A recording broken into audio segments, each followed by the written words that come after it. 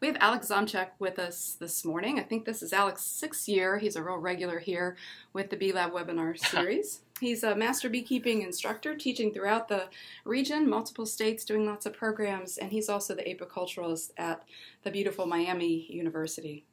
So Alex, I'm going to turn the mic over to you. Thanks for being with us this morning. Well, thank you, Denise, for hosting again, and OSU for this lovely venue. 6 years, has it been? No. I'm suddenly feeling older than I was just a few minutes ago, so thank you for that. Can you hear me okay? Are we going okay? Sorry, I muted. Yep, you're fine. Everything sounds good. Great. Super. Well, good morning, everybody. We are in the midst of spring here this morning, and with that comes a lot of things. So a small apology on my side. If you could see me here, I've got tea and honey and cough drops and a whole series of things going on here. So I'm going to try not to blow through the mic and not talk through a cough drop. So if my voice cracks here just a little bit, I don't know. It's the pollen, it's the flu, it's something. So please bear with me. So since time is our enemy on these things, we just never seem to have enough time. I do. And I would like to leave a little bit of room at the end for questions. So let me get right to it. From the opening slides here, I want to cover kind of two things that I'm not going to cover a lot.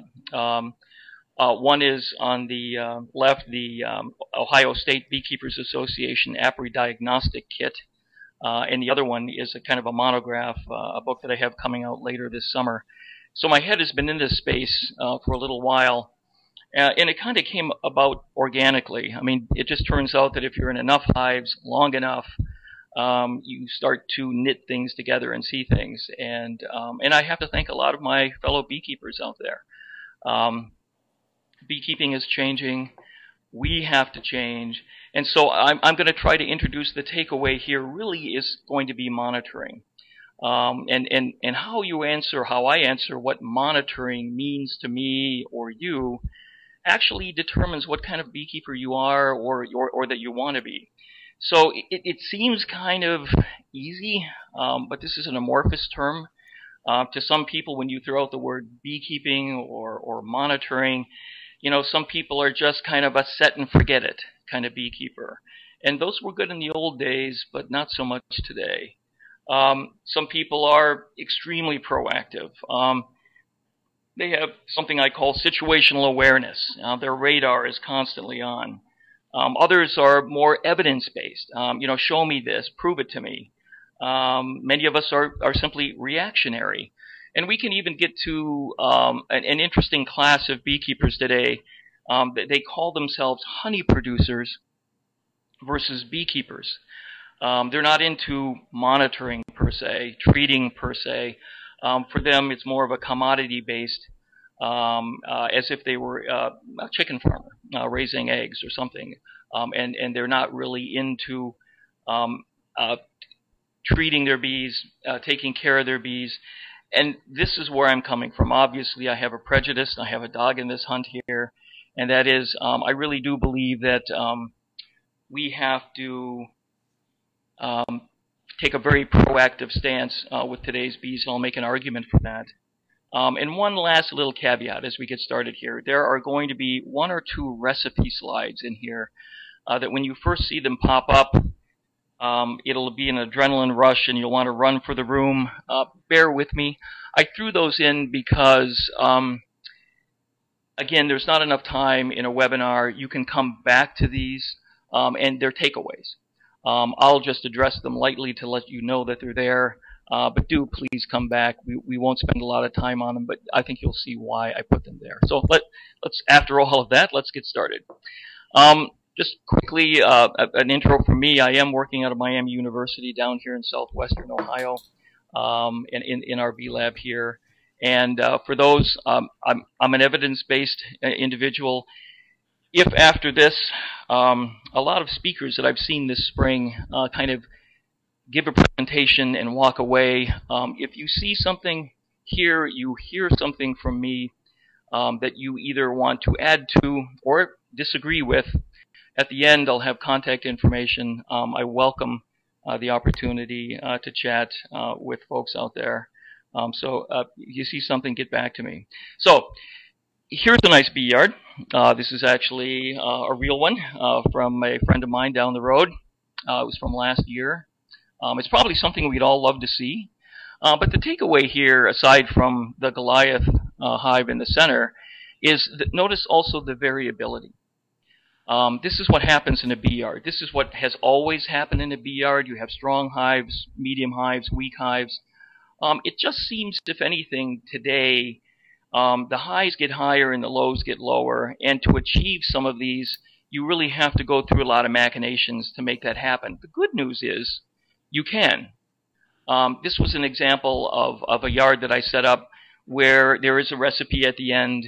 If you do all of these things, and that's including a little bit of luck. You've got to have the right season, but you have the right queen genetics. You do early stimulative and nutritional feeding, and then you do a lot of seasonal management and movement. If everything works your way, you can literally even out those yards. And this is kind of at the heart of monitoring. Monitoring isn't just about pests and diseases. It has a lot to do with resources of the colony. And so one of the things you've got going here is if you provide the necessary resources, you begin to understand again that you do this, this happens. Or in another way, stimulus response. At the end of the day, our bees are complex but yet simple. And so I saw a hand go up in the air. This might answer that one. We had a 287-pound average honey production. And this was because we kind of were challenged to work with somebody on a honey production issue, which isn't really where my head is focused these days. I'm doing a lot more on queen breeding and genetics. But the takeaway is that monitoring leads you in this direction. And we'll kind of get to that. So I'm going to go through just a couple, and we've got to sneak up on monitoring today. So let's get there. Yesteryear was very much like this. It was a resource management kind of thing. You had boxes, you had bees, there were little pests and diseases. Maybe you captured some swarms, maybe you did some swarm control in your colonies. But at the end of the day, it was, as I was saying here, pretty formulaic. I mean, you really did kind of have this recipe, and you as a beekeeper were reasonably passive. The bees pretty much took care of themselves, and as I indicate here, the big thing was bragging rights. How much honey did you produce? Then things started to change. We ramped it up a little bit. You went from having 1 hive to 3 hives.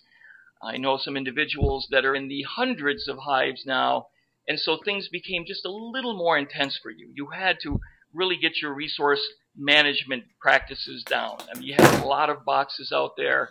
I think a good example might be some of the folks that are doing pollination contracts. When you put out 5,000 boxes, 10,000 boxes, you better know a lot about those boxes, the frames, the amount of brood, even where you're staging and the equipment. And that was the next evolution in beekeeping per se.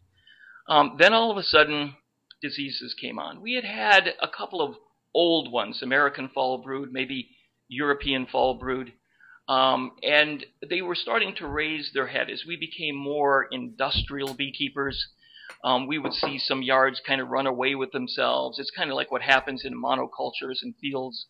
It's easy to harvest, easy to manage, but if you have something break out, some disease, some pestilence, it just runs rapid fire. And this kind of happened in beekeeping as we scaled up. And our first reaction was to kind of treat. You know, in the spring you treat, in the fall you treat. And as we were sneaking up on how does it all work, we got to that. Then pests came along, not just diseases. And that was when it really all changed. About 25 years ago, all of a sudden, Varroa in particular, really what has changed the very nature and the face of beekeeping. And this plays a role in today's monitoring because it is now the pest that won't go away. So we have to learn to control it. We have to learn to live with it. And there are lots of reasons why, and lots of reactions to that. And that'll actually be one of the things I chat about in just a minute, how people are reacting, even now, 25 years later, to Varroa is becoming really contentious, of all things. And then finally, with all of that, we realized that you couldn't just treat for these things in the spring and in the fall. You picked a date. You had to incorporate something that was an integrated pest management or IPM program. You literally had to use different archicides, miticides. You had to use them at different times. Some were effective. They became less effective over time. And this kind of takes us right up to where we are today. And beekeeping was simple in the golden years and has become more complex, but certainly still manageable. But, and this is where I think my interest in monitoring and actually making the noise to put this topic out here now came from, is that this is a true story from last year. A friend got 10 nukes from a sibling of theirs. They were heading into retirement. This was going to keep them busy. There was going to be a small sideline honey operation, I suspect. And the individual didn't know a lot about beekeeping, had been around them, but found themselves to be pretty much like a lot of new beekeepers, passive, let the bees kind of do their thing. I don't know that it's really a problem. I go out there, kick the boxes, and I see these things happening, so it can't be so bad, right? Well, the year ended, and of the 10 nukes that they got, 6 of them were dead by the end of the year. 3 of them were barely hanging on, and 1 of them was okay to good. So I was making the argument that this is the kind of the thing that happens with beekeepers today, that the bragging rights have changed. It literally used to be how much honey on average did you make per colony, and now it's getting to the point in which is raising the specter of monitoring or changing the definition of beekeeping to how many hives came through the winter, how many hives are still alive. Another real story, and this one is actually from a week ago. Went to another beekeeper's yard. They were seeing things, but it seemed too early to be having problems. And if you look on the left versus the right, again, the tale of 2 hives. Even though the comb is a little rough on the left-hand side, you can see that the laying pattern, aside from freshly wired comb where you can see where the wires are in the gauge, that's a nice laying pattern there. The queen looks to be doing a really good job. The brood looks healthy. And then you look, again, the hive sitting next to it, and it's a totally different story. Something's wrong here. We call that the shotgun brood pattern approach. And sure enough, when we did a quick mite check, we monitored for mite levels, we found out that basically there was about a 10% plus mite level on a 300 count that we were doing, which takes us way, and you can see the effects on the colony. And one of the interesting things is this came on so early. Usually mites come along a little later in the season. This season was a little warmer. So monitoring, this gets back to monitoring. Monitoring is kind of again, we don't do something in the spring and we do something in the fall. Monitoring is going to bring in the idea that it has this kind of a feedback loop in it where you literally monitor as needed. You don't check for your child's fever in March and then again in July. You're constantly kind of checking them, and the same thing actually applies to your hives. And we have to be just more aware of that, because if, in fact, this individual had waited longer for the colony on the right, this colony is on the verge of collapse already in the spring. Something had to be done. In this case, literally had to put in some archicides or some miticides and then come back to see if, in fact, they're effective. So the takeaway here was that even in this age now, when there's so much information out there, we're still seeing the same old thing happening. And so it's clear that beekeeping using yesteryear's techniques aren't working. And if you're going to be a passive beekeeper, this is going to be problematic for you too. So believe that or not, we're right up to the overview of where we're going with this. And I want to talk just I want to sneak up on monitoring a little bit from a slightly different perspective. And if we look at this from a couple of different angles over the next 40 minutes, hopefully I'm going to kind of cement the idea that works for you, because you're going to find something in here that identifies with how you like to operate. So we're going to talk about a little bit of measuring in our everyday world, what monitoring is, and I'm going to try to define it my way. You will have ways of defining it your way, when to monitor, and then specifically a couple of examples on how we can use monitoring for whether you're looking for honey production, whether you're looking to reduce mortality. It's a tool. And so one of these I love to throw up, my favorite little one is, this was from yesterday.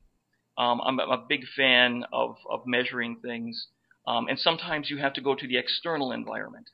You can measure outside of your colony. That lawn chair that I had earlier, that's a great way of watching colonies. That's a wonderful viewing glass. Just put a chair down and watch what's happening outside. And this is the big outside. The hummingbirds have just come through Ohio, and they're on their way to mid-Wisconsin, mid-Michigan. And I like to use those as a monitor for those of you thinking about honey production.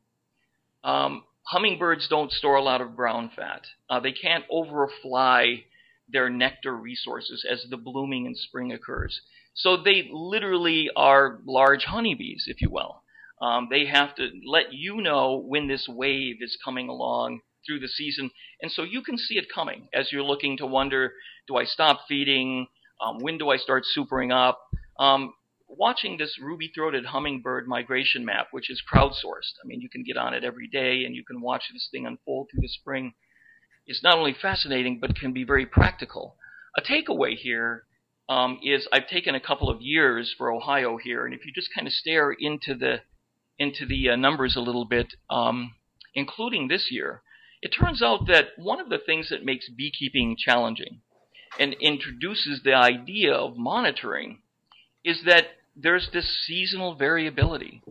If you look at some of the dates on here, when the hummingbirds came into Ohio, and sorry for those of you outside of Ohio, it's the same.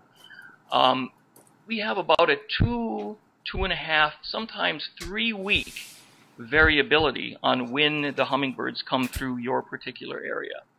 So when beekeepers do that, well, just give me a recipe. Tell me on what day do I do what.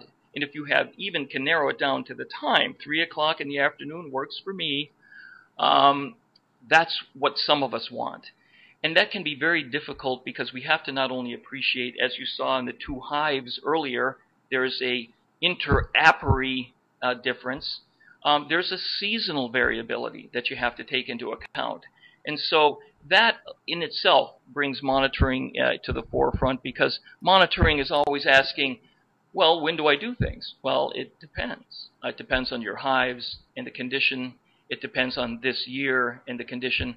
So another good example, I think that and I'm kind of creeping up on this, where beekeeping and monitoring come into play, is, believe it or not, I think we human beings have a little bit of a difficulty with the view from a height, as I like to call it, and geometric progression, for the lack of a better term. So from the road, for those of us near any of these great green expanses, this is a soybean field from last year. It looks great. This is like looking at your colonies from the road. They look great. I see bees flying. I don't know if they're robber bees. I don't know if they're actual bees from my colony or how many. I mean, to newer beekeepers, if they see 10 bees outside of a box, it's bustling. But we know through experience that during a honey flow, we'll see often 200 and 300 flights a minute during a nectar flow. And so putting these things in perspective, if we get just a little closer, once again, now you've left the road, you've walked into your bee yard, and from here, things still look pretty rosy. I mean, look at this. This is a postcard picture for the soybean guild.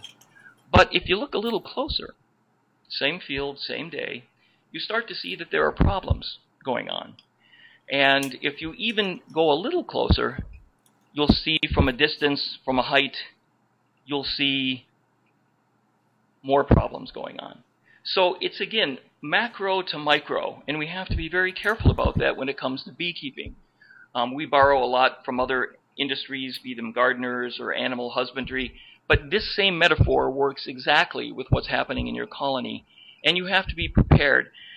Is this a disease in your colony? Is this a pest in your colony? It's hard enough to figure out how this little seed, within a matter of weeks, one cell begets 2, begets 4, begets 8, begets 16, and this geometric progression. But not only is it, almost wondrous when the size of these plants occur when they do, but when we have a pathogen, when we have a disease, a pest come on, they too often mimic many of these geometric progressions. And before you know it, well, I was just in there, what was it, last week or was it 3 weeks ago now? And then all of a sudden you go from no problem to a serious problem. And here's the proof in the pudding. Literally, if you look at, and this is dated a little bit, Ohio looks to be coming in at 50+% mortality into the spring this year. And for those of you out there in surrounding states, the numbers in general have gone up, again, not down. And so we have to put this in perspective. That little state of Wisconsin was my birthplace, childhood place. And when I kept bees, my 10-year-old self, and kept records, I was annually having about a 3% mortality year over year. So just put this in perspective of where we've come in the last 30, 35 years. And it's not getting any better. And again, doing the same thing over and over again, assuming that things are going to fix themselves, just doesn't seem to be working for us. I got this slide from Reed Johnson. I thank him again. He was better at color drafting on this than I was. And so when we're talking about colony collapse, what are these problems that are facing beekeepers now? And why is monitoring going to play, and how should it play a role here? Well, for many of you who are probably catching in here, you've seen or heard a lot of these, but we're trying to put it in perspective. What's the biggest problem to the smallest problem? And then, interestingly enough, the problem that we have, and I threw this one on top of here, is it's even a little worse than the way it looks, if that's possible, and that is all of this stuff is moving in time. So these things are like taking medications that affect other medications. All of these things are affecting your colony's health, and you have to be aware of that. You have to be aware that this is why this isn't complex. If you get frustrated and you go, why have the people in the lab coats just not come up with a solution for this? It's complex. It's ever-changing. It's interactive, and solutions are to come. Interestingly enough, I threw this next one in because over the last, I would say, half a dozen plus years, this had been, I think, the curve that was missing here. And that what was happening is, as we came out with solutions or partial solutions, beekeepers were either slow to adopt them, didn't know to adopt them, used them haphazardly, used them indiscriminately, whatever it was. The facts are that when the data finally came in and we started parsing it a little bit, it turns out, and it sounds like bad news, but it's actually good news. Of the, say, 60% mortality, roughly, in Ohio, it turns out that 80% of that 60% is attributed to newer or newish beekeepers. It's not one of these things out there, but it is. It's just that in your tackling these problems, in your trying to help your bees come through the season, you're either not doing something, not checking for something, or doing something inadvertent or wrong. And I'm not going to go there. There is a group of professional beekeepers out there that have adopted a new moniker. I take a little umbrage with the language, but it's called PPB. I put it at the top. And we'll just leave it right there. Ask me what it means later. But the good news from this is like those colonies I showed you in the beginning of a kind of a nice bee yard to a monitored and controlled bee yard. You can have a direct effect on this, and there is nothing that's going to come out of the lab that's going to have, if we come up with a new archicide that knocks mites down, or we come up with a new small hive beetle trap, or we come up with something, we will probably see traditionally a 3, a 5, a 7% mortality reduction associated with that. But if you go back to the numbers that I suggested, 80% of the 60% of mortality that we're seeing today can be controlled if we can get people back on a different type of beekeeping page. And I'm making the argument here that that page should be monitoring. So we don't know what happened to that slide. Denise warned me that there were a couple of them that didn't take. I remember the big news here, and this is where I want everybody, thanks for enduring, roughly 25 minutes of this so far. Take a breath. It can get complex, especially to newer beekeepers. It can seem, especially given those slides I showed you, overwhelming. But the fact of the matter is, at the end of the day, and another takeaway from here, and this is from decades of beekeeping experience, at the end of the day, there are just a small, less than handful of pests and diseases that you have to worry about. And there's less than a handful of treatments, effective treatments, that you can employ. The key to those two is timing and actually applying some sort of methodology so that you can reduce that. So it wasn't. That's why it was. Memory was working. So the idea here is that, again, we can get a grip on where we are today. This isn't as dire as we would have it, the numbers be.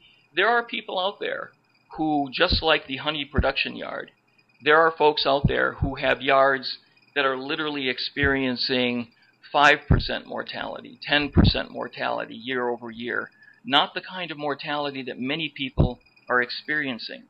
And again, that should be a great takeaway. There are things you can do. You do this, you get this back in return. So I am actually going to take 3 minutes here, and I'm sorry I had to do this. This came out of traveling this spring around. And there's a new method of beekeeping. Some of you might have heard of this. I'd love to have seen a show of hands on this one. I've been in one auditorium or convention center or another, and some wonderful, energetic beekeeping evangelist gets on stage, and they start talking about the bond method of beekeeping. And there's music in the background, and people are scribbling notes. And I, too, was wondering what. And then, of course, the moniker comes up, well, it's called live and let die beekeeping. And I was, and it's a great gag. It gets a good laugh, and there's actually some merit to it. However, I'm going to make an argument, a real argument here, that whatever we're calling what I'm doing, monitoring beekeeping, organic, green beekeeping, whatever that is, I'm making an argument that the problem is I threw this back at one of the presenters was, I think you got the wrong Bond movie. It wasn't Live and Let Die. And their argument was, no. From the, let the bad bees die and the good bees live. And then next year you'll have better bees. And the next year after that you'll have better bees. And it sounds good. I mean, it feels good when you say it. The problem with it is that I make the argument that those are not your bees. Most of the people that are proselytizing this stuff, they're bee producers themselves. They've been at this for a number of years and are trying to produce survivor stock or survivor yards.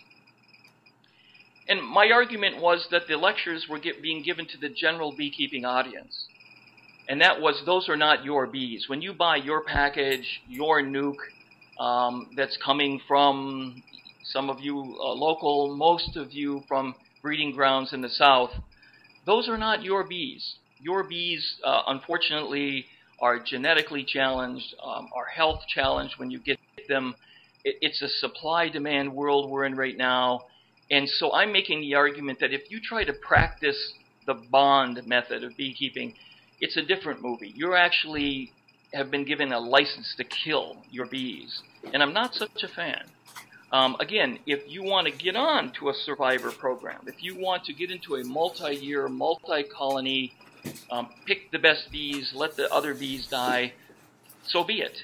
But I just want many of the folks listening here to realize those are not your bees. And you have to be very careful about adopting what seems like a very interesting program, but this gets very expensive. It's hard on you. It's hard on your bees. And I came up with another good example. And one individual was just so adamant that his program would work for everybody. If we all just let our bees, the bad bees, die, in a very short amount of time, we'd all have better bees. And I can't argue with that logic. But in practicality, here was a good example from me. So when you see dandelions here, a couple of things that are going on. Notice, number one, like keeping bees, which is a bit of an artificial process. It's not completely natural. We have trained, in the upper left, we have trained dandelions to flower early.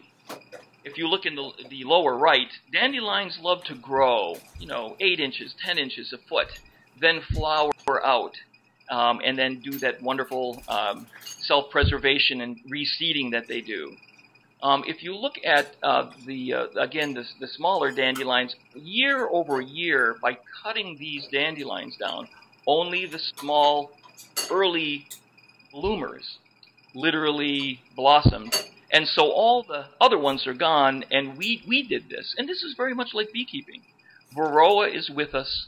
By treating Varroa, we are actually keeping Varroa around. We are making miticide-resistant Varroa. But the fact of the matter is, it's the game that we are in. You have to play with the bees and the Varroa you got. Maybe another example that might hit home with people are, now that we have access to, and Varroa very much like ticks and fleas, now that we have access, do we take that same approach when it comes to our dogs and cats? Do we literally say, well, I have this great tick and flea medication, but you know what? Let them go. 1 year we'll have tick and flea resistant dogs and cats. And though that may be possible, we pay a big price to get there. It takes a lot of time.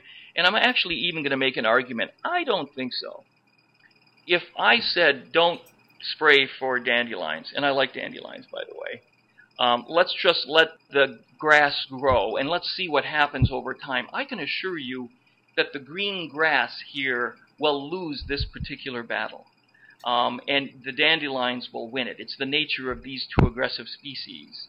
The same thing will happen in your colony. If you don't monitor, if you don't treat, then you will lose that battle, and it's becoming very expensive to do so, replacing packages, replacing bees year over year. So, what are we going to do? What is monitoring? As I now dial in, I'm hoping I've given you a couple of reasons why we need a slightly different approach or new eyes to take a look at things. And it isn't surprising. When you look at it, what's odd about a resistance to people monitoring, or this kind of interesting anti-monitoring or anti-beekeeping approach, because to me they're one and the same, that was kind of flourishing this spring, was that in our lives, as you can see, there's more monitoring going on than ever. Whether they're personal monitors, house monitors, whatever, we're kind of used to this. Why would we be wanting to withhold monitoring from this beekeeping craft that we're involved in? So let's really get to the nuts and bolts of it. Monitoring, basically, keeping it simple, is what do you look for, when do you look, how often do you look, and then what do you do about it? There are more things for that. I mean, it's kind of like trying to tell somebody how to tie their tennis shoes. Sounds simple, but it can get complex. But at the end of the day, a takeaway from here is really simple. Train yourself. What am I looking for? When am I supposed to be looking? How often do I look? And then what do I do about it? And this is what monitoring is attempting to do.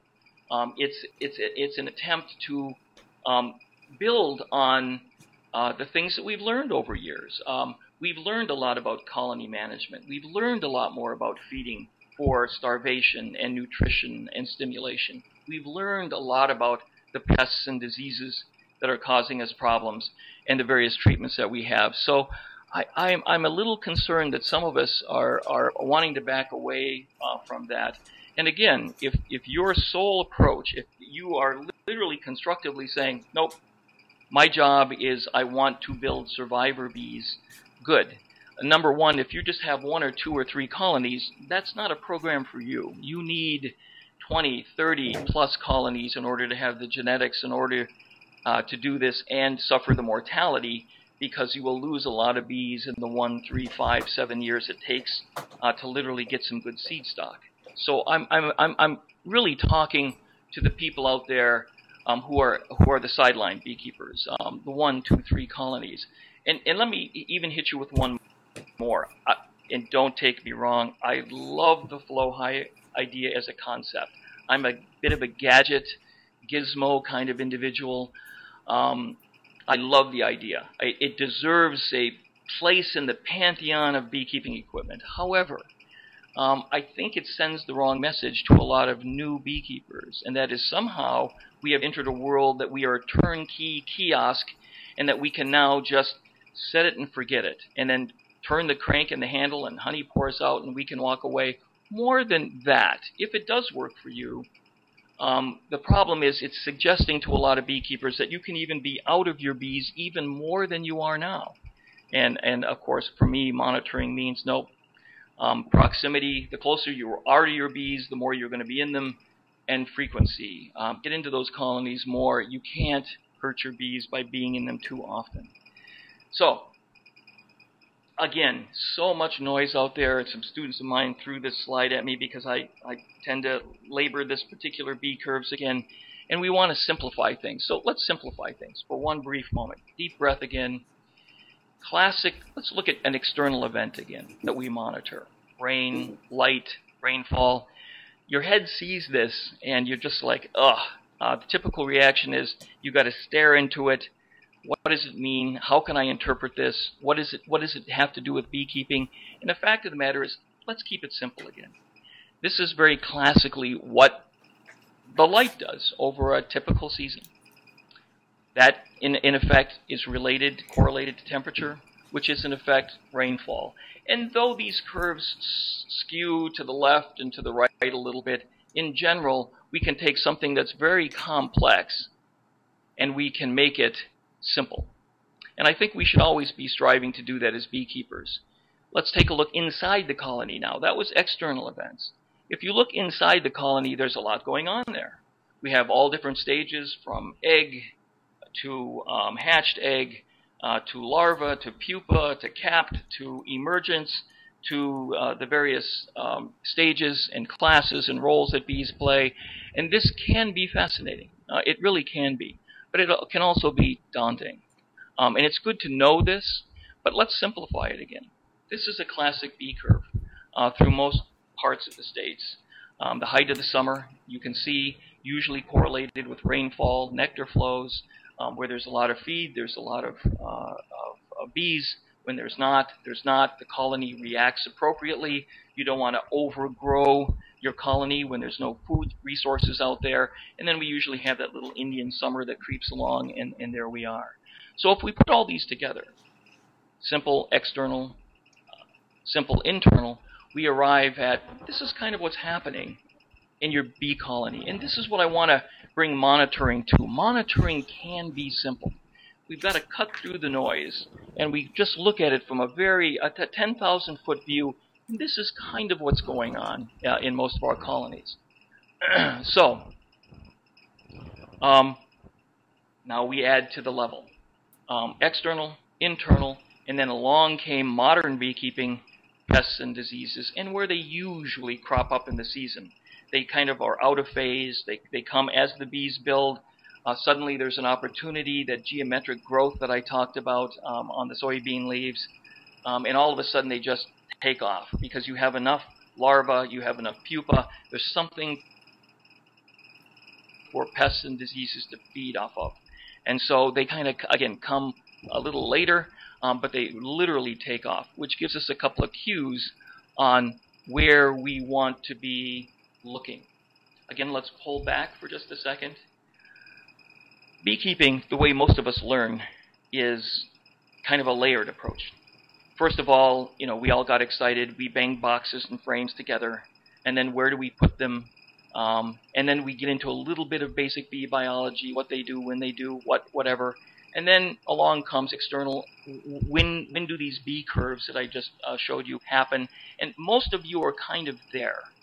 What I'm asking for now is that we throw in not the staticky stuff, but now the dynamics of monitoring is, the statics was yesterday. The dynamics is today and tomorrow.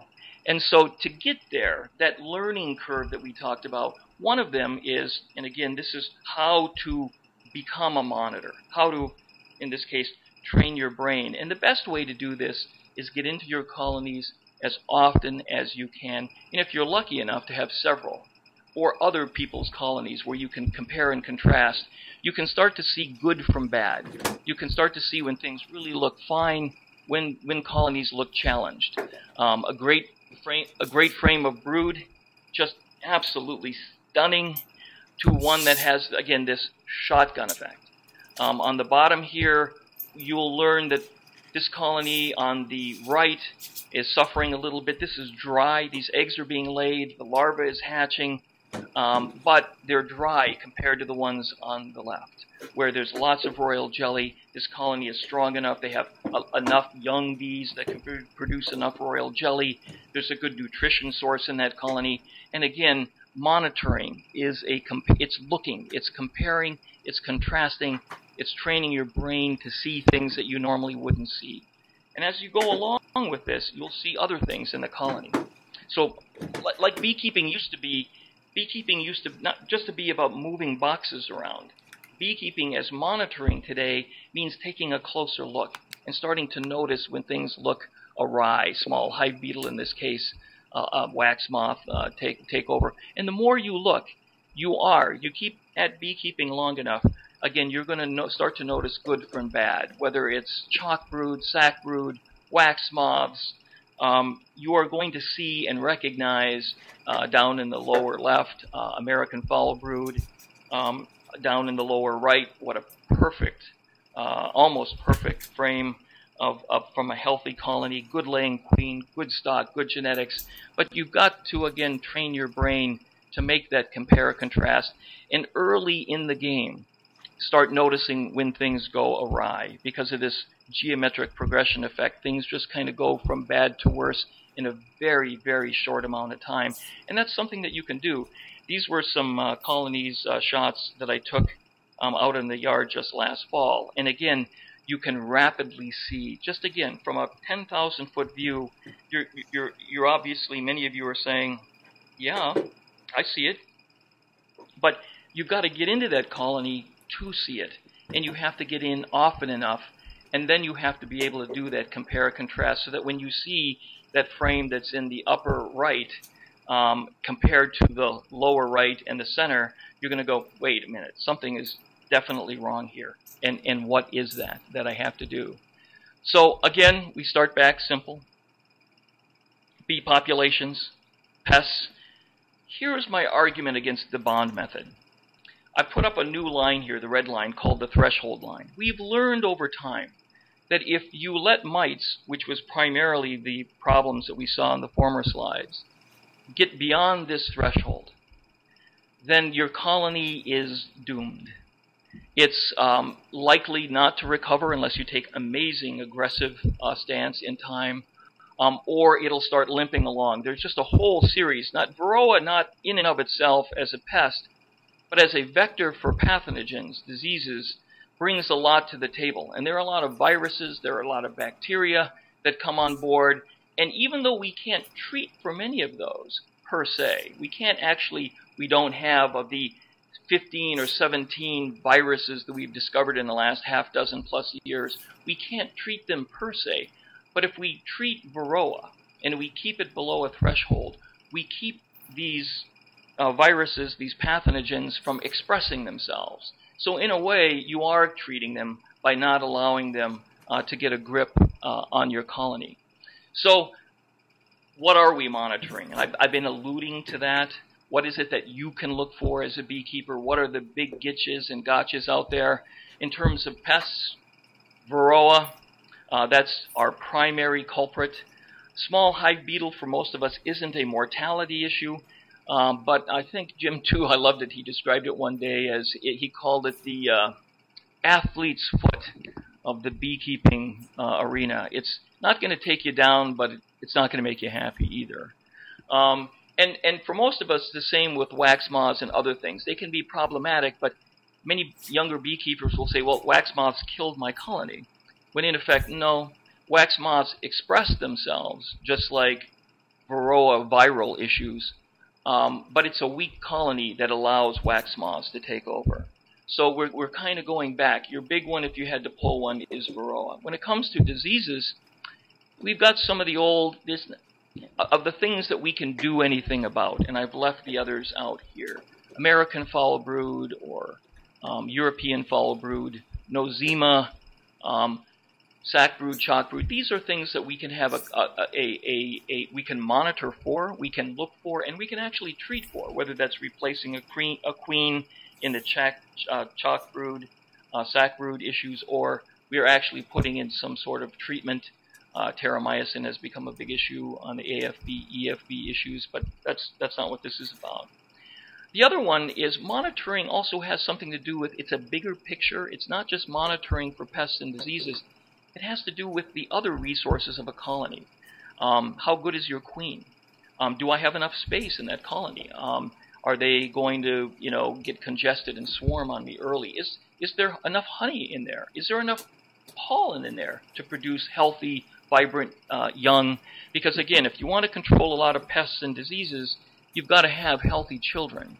And if they're literally only being fed sugar water, if they literally have honey in the colony but they don't have access midsummer to pollen, the young bees that are being raised don't have the nutrients, they don't have the protein, the vitamins and minerals in order to create healthy bodies. And so what will happen again is that they'll be more susceptible to pathogens. And again, though you can't treat pathogens specifically much in the beekeeping realm, you can keep them from expressing themselves. So there are a couple of curves out there, and I want to just kind of blow through a couple of these because I do want to leave some time at the end. When you check and when you monitor, even these are becoming to be contentious. Like the formulas of yesteryear, there was your bee curve kind of even more simplified. There was your mite curve even more simplified, and they came on just out of phase. Well, I've been in a lot of bee yards lately where early this spring, maybe because of the early spring we had, there are, as I showed one of the pictures earlier, there are significant mite loads. So if you're waiting for July, August to start doing significant mite checking, you're going to lose that colony. It already has a problem, the third going into the fourth month of the year. So monitoring, again, I keep hinting that it has this feed. You've got to go in and establish essentially a baseline. Get into your colony as early as you can. Do that visual and sometimes actual check of loads, and it will allow you. So one good example, and I said I was going to give some examples here, so bear with me. Since Varroa seems to be just that all-encompassing getcha, one of the things that I'm advocating, anti-bond method, is, as a matter of fact, one of the speakers, and they're not meaning to be evil, they're trying to push a program. My argument is that it doesn't work for most of us, is that they even said, well, I'm not going to check for mites or mite levels because I'm not going to treat anyway. So why do it? And again, that's kind of a fix it and forget it kind of beekeeping. And again, you might be able to do that if you're in a survivor role and mentality and looking to produce that stock. But again, for many of you listening here, that's not you. So I'm advocating a simple sugar shake. If you've seen this out here, half a cup of bees, 300, 2 to 3 tablespoons of powdered sugar. You shake them, you get literally a mite count. And it turns out that the science that's been coming along says that when we get about 10 mites out of 300 bees, or 3%, we're starting to see changes occur in the colony. Lower honey production, lower brood production, and so forth. So there is a very distinct cause and effect between Varroa, mite loads, thresholds, and your colony health. I'm making the argument with monitoring. You can check for that today, and you should. It's easy to do. Once you do 1 or 2 mite loads, this becomes second nature, and it's like taking your temperature with a thermometer. It's easy to do. It's something you have control over. So the takeaway here is that for when people are asking when to monitor, we kind of initially, even when monitoring came on, fell into an old habit where we said, well, you monitor about midsummer on, and it's kind of like this Doppler effect where it's kind of like a little bit, more, less. And that's a great mnemonic for remembering what's going on. But the fact of the matter is, I think even monitoring is beginning itself to change because, again, when do you have a problem? Well, you don't know. Seasonally, you have a rough idea. If I told most people when do you start looking for Varroa, I would say June into July is really a problem. But again, I've been in a lot of colonies recently where they're already having a significant problem in March into April. So again, monitoring, you've got to monitor your colony in your season, and once you establish a line, you'll know. If you get in and you have a light mite load, well, you can relax. You can step back and come in 3 weeks, 5 weeks, 6 weeks, and do it again. If you have a high early mite load, then the deal is then treat now, and then come back and make sure your treatments are working. The idea here is monitoring is very much like a lot of sciences in that it's self-correcting. It doesn't have all the answers. It's going to be changing over time. But the key is we have to be very careful about throwing some of these up, and even myself, that there's just trying to stick to a regimen, a recipe will sometimes get you into trouble. So let me just kind of break a bee season up a little bit. I like to consider the season 2 bee seasons, the big nectar flow in the late spring, early summer, and then the Indian fall. So you literally have 2 seasons, 2 opportunities to do things. And in particular, as your bees are building, as particular pests and diseases may be building, there are key zones in the summer that really become important to look at, and where you can make a significant difference when the populations are there, when you want to be looking to make sure that you can reduce things in time, to check on things before they get out of hand. And one big one that I'm going to step on, another monitoring example for me, is nutrition. It's highly underrated, underplayed. It turns out that we're beginning to understand that during this summertime, our bees really do suffer from nutrition, nectar, pollen dearths, and these are opportunity times. Monitoring also means treatment, but it's not. Treatment can be just simply feeding. And I've got down here feeding for a couple of examples. You can feed for starvation early and late in the year, and then there are opportunities to feed for nutrition or stimulation. And again, monitoring means take a look in those colonies, see if your bees have the resources that they need in there. Look at your seasonal map. Are those resources coming? And if they're not, treat by feeding. So there are just lots of opportunities there. If you begin to put all of these curves together, it's beginning to look a little complex, but I think we put them in layers so that if you basically are kind of looking at your bees from this point of view, it's giving you at least a first start. There's more to monitoring than this, but this gives you a 10,000-foot view on where you can be looking at your colonies, when you should be looking, and what you can do. A good example, again, for facts for a lot of younger beekeepers, if you're putting that second or third colony where you are, why you have to monitor for food, not only will it affect the health of your bees and the expression of pathogens, but just take a look at some of the numbers here and what it actually takes to put a colony in place. So we start talking in terms of the hundreds of millions and even billions of flowers that you need for 1 to 10 colonies. And you've got to ask yourself, monitoring your external environment, do I have those kind of resources in my environment? I mean, am I near alfalfa? Am I near, black locust, whatever, clover that's blooming for you? In the beginning, yes, but what about midsummer? What about late summer? And again, you've got to monitor those external resources in terms of where you're going. And again, I'm just kind of throwing this out here. You see it a couple of times, it'll get there. So I'm going to go through a couple of these. I'm seeing the time rapidly go by. And one of them is, I do want to leave this one. If you get to monitoring, for me, some people just think it takes too much time. I can't get in, do all these tests, do all these experiments. I'm making an argument that if you really want to break monitoring down to its basics, all you have to do is pull the boxes apart, get to the center of the brood nest, pull out one frame, and that frame will tell you almost everything you need to know. You'll see whether there's nutrition there, you'll see if there's disease or pest expression there, and that can only take just a couple of minutes. So this is one of those slides I warned you about, a recipe slide. Come back to this one. I promised that there was going to be a recipe for lowering mortality. Come back to this one later on. There's not time here to do it, but here's a good recipe card for reaching what I call near zero hive loss through monitoring. Hit this one again.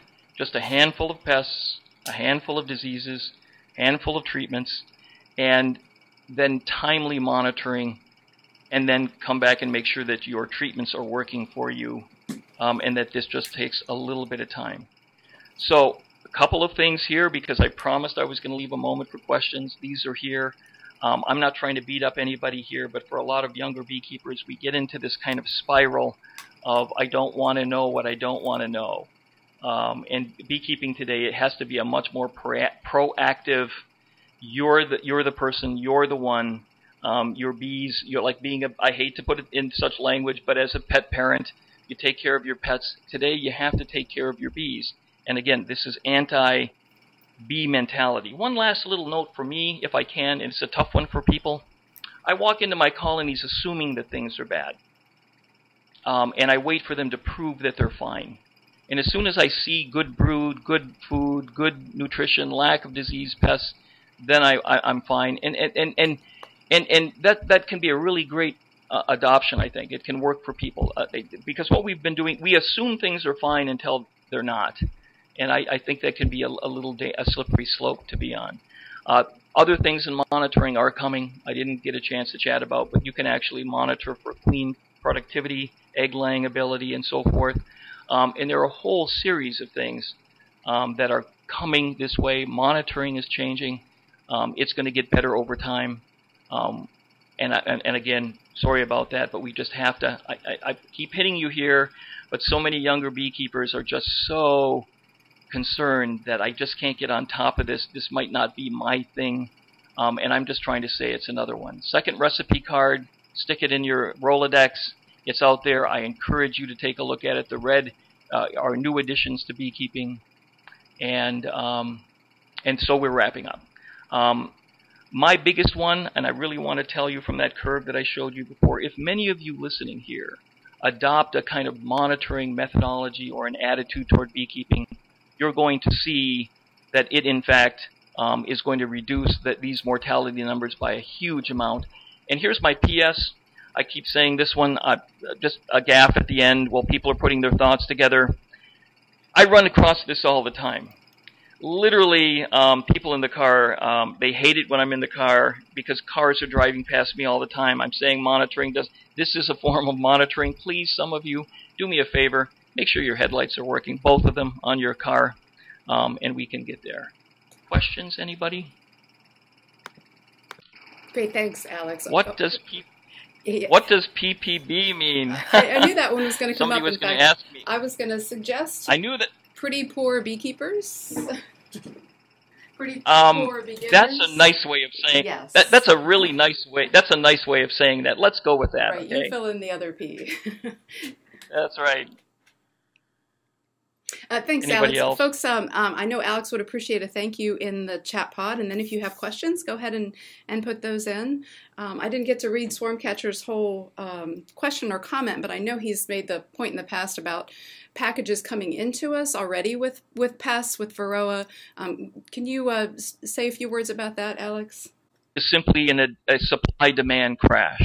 And so, lack of fancy language, we have a lot of puppy mills out there, or bee mills, that are producing our stock for us. And so, I'm less concerned about the, it's hard to actually monitor for the mite loads in a package. A nuke maybe, because you need a sample of 300, and many of us are trying to be careful as we're letting our bees get started. If it's a nuke, you should be able to see the laying patterns already and whether or not there are any expressions going on. The tougher issue with many of these, to be honest with you, is that whether it's a package or a nuke, it's queens that are really the problem here. We need to alter the very nature of how queens are produced, the health and the vigor of queens, which is where a lot of my work is going, and we will get there. I'm assured that we will get here. But I would say that when you put in a new package or a new nuke, this is particularly, you want to see whether or not you were given, for the lack of a better analogy, a Volkswagen engine or a Hemi engine to start that colony off. And you literally need to check that. And so after your bees, your packages, they start laying, you can start looking, 12 days you should see, from a fresh egg to calf brood. You can start checking to see if it's on track. And that's what monitoring does. Did I get what I paid for? Is it on track? And is there anything I can do to get it back on track? So, anything else? I know that was fast, folks. And somebody asked me whether or not the presentation was available, and as Denise has said, yes. I deliberately threw some slides in there so that you could look at them offline to get more information. But and let me just, I see some questions rolling by, and I wanted to get to someone. When you're doing monitoring, often this can lead to treatment. And the question was, are there less aggressive treatments out there? And there are. There are things that you can do. This is not the place for that. But let me assure you, doing nothing is a recipe for colony collapse and disaster. It just is. Earlier slide from the fellow that got 10 nukes as a birthday present. But if you're willing to work at it, the less aggressive treatments, the organics and inorganic chemicals that you're going to use, the more monitoring you have to do. And for some of you, that's a good trade-off. So.